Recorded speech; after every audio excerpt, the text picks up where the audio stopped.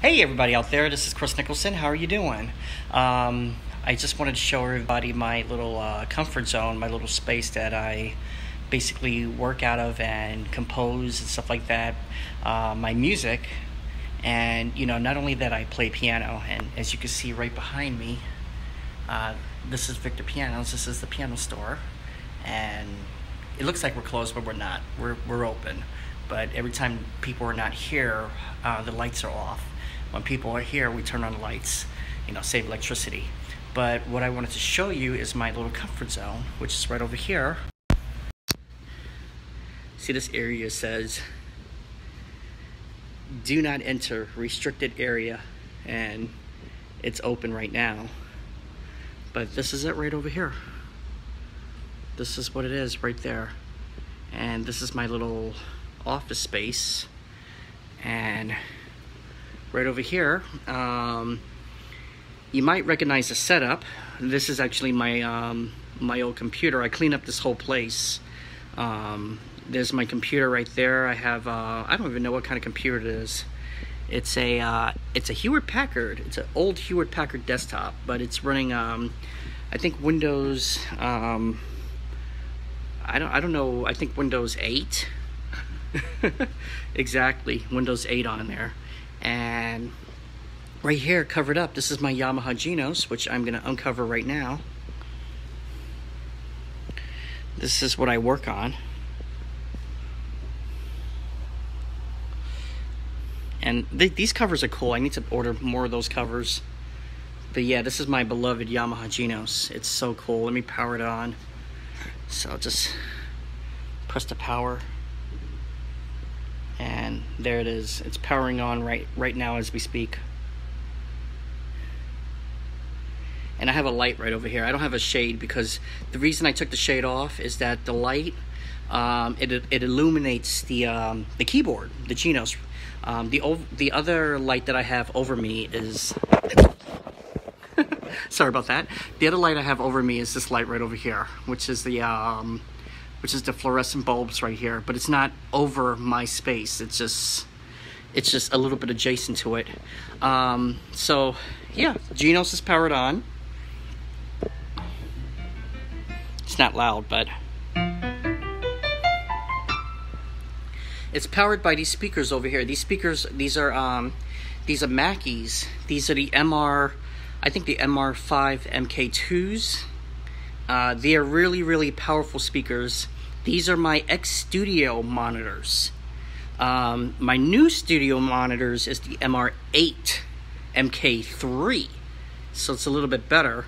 But these are the MR5's MK2s, which they are really good, powerful monitors. And I didn't want them to go to waste, so I bought them here since I'm not using them at the house. So that makes good. The Genos goes back and forth with me, just back and forth with me, because that's the only Genos I have, and that's the only thing I could compose with. And it's kind of expensive doing that because this is a $5,000 instrument. Right over here, I have my headphones. Every time I do my live streaming, my headphones is right here, and I'm using Sennheiser HD 280 Pros. What it is, it's 64 megahertz right there. And just to check out the live streaming over here, this is the JVC HAG55, which is pretty cool. You're gonna probably wondering about all these saws right here. That's the only place where I could put them. But this right over here, this is a rack. You don't see this in the live streaming, everybody. And right here, this is a Radio Shack microphone that I just got that works perfectly. I don't mind if it stays here because it's a pretty cool microphone. So that could basically just stay right where it's at. Now what I have up with this rack is a boom stand actually hooked all the way up to it. By the way, the microphone's hooked up to a gooseneck. The boom stand's hooked up to it, and you can see all the way up there. I'm using a iRig 2, which is by IK Multimedia, and it's hooked up to the headphones and the iPad. And the iPad, I have to stand on this.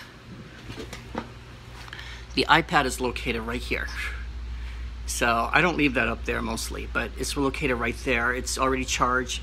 The charge is right there, so I can never be out of charge, and I could turn it on and it'll show the image that you see just like that right there.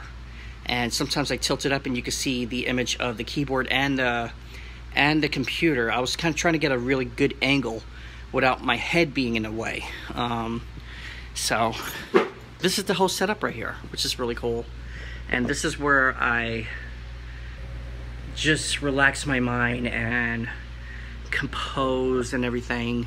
Nobody's here usually, it's just me. And at the same time, if somebody does walk in the door, I get to look this way and somebody could go into the front door and I could just watch them. I could watch them and assist them after that, which is really cool. A lot of people wanted to know, over here, this is where my chemicals are. And when I'm fixing up pianos, I bring in the action and work on them right over here.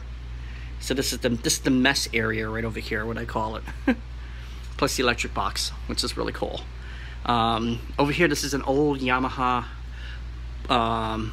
portable grand sign, which I kept when I was a kid. This was in my bedroom, and I had this when I was a kid, basically. Not a kid, but I was a little bit older than that. This right over here, as you can see, this is the DGX 500. I think that's the 300, the 500, and this is the 200 right here. So that's before they made the 202.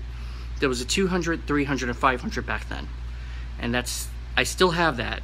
And you know what? I'm gonna probably take that back home with me because I absolutely love it.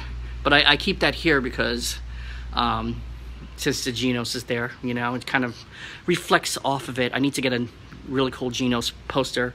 But I do all my arrangements. I do everything here with that. This keyboard has become my ultimate tool of composing and arranging, and you know, just basically whatever I can do just to make music and make me happy. Ever since my mom passed away.